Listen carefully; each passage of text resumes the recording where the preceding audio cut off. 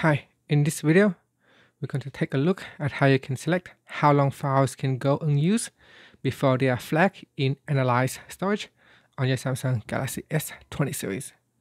Now first tap on the home key to go back to your home screen and then swipe up to go into the app screen. Next tap on the Samsung folder and tap on My Files.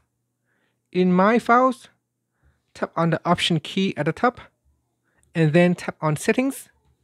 In Settings, go down and tap on Unused File Time.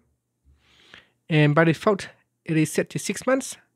You could choose 6, 9, 12 months or set a custom time. So in custom, I can set, say, 15 months and tap on Done. And so that's it. So you could choose a custom time or choose one of the other options. And that's it. Finally, you can tap on the back key to go back to your My Files home screen. Tap on the home key to go back to your home screen. Thank you for watching this video. Please subscribe to my channel for more videos.